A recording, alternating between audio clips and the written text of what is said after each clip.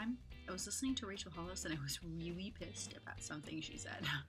Like really, really pissed.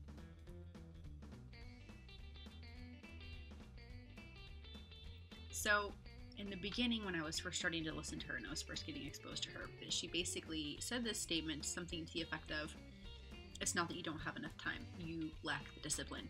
And I remember like wanting to reach through the phone and like yell or scream or something, because I'm thinking in my head, this is all I can do. Like my functionality and my mentality is barely maintaining with the infant that I have and the 4-year-old I have at home.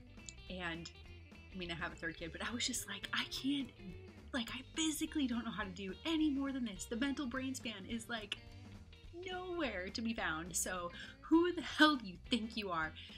And I was basically forced to keep listening and kept giving her a chance. And then I even listened another time. And she's said several times that if you have like a young baby and all you're doing is managing to maybe get a shower in, but at least you are fed and you're healthy and your baby's fed and healthy and maybe you're getting sleep at night, that's all you should be concerned with. And I remember feeling so relieved because I thought I'd found this person that I really liked and was really mad when I heard that because I felt like it was such a stab. Like, no, I thought you were great. So when I heard that, I was like, that's great. But I've also heard a lot of times her say something to the effect of, you're not always going to be at a place where you're ready to receive information. You're just not. And that's, I mean, we all have different ways of coping with things. We're all going through different seasons in our life. Sometimes for some people right now, the intensity of the situation, how many kids you may or may not have at home, or just the intensity of work you're trying to get done from home, or maybe you were laid off, or, you know, maybe you're a family and both spouses were laid off. I mean, there's so many situations. Maybe one of your family members is sick. Maybe more of them are. There's so much scary uncertainty right now that this kind of information may not be for everybody. It's going to be really challenging, and I understand that. Just know that if people are putting out content like this, they're not putting it out to attack you. So don't let yourself be angered by something they said. There's people that are in a different season, a different headspace, and process things differently than you do. And you might process different than I do. So depending on what and where we are in life, we may or may not be open to hearing these things.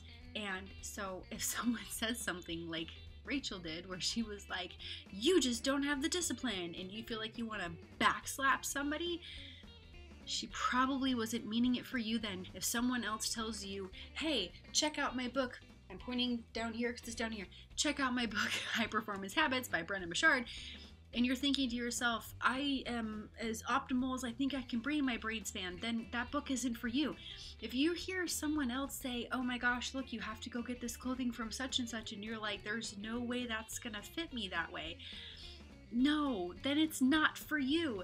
Instead of letting yourself feel attacked, instead of letting yourself feel aggression towards that, just know that more than likely it was probably meant in the best of intentions, and you can take it with a grain of salt, a deep breath, and say, no thanks, and scroll on past. I hope this little tip is helpful. I hope it helps you live a brilliant, bold, and beautifully empowered life. Remember, not everything is an attack. All right? Okay, cool. Have fun. Happy quarantine.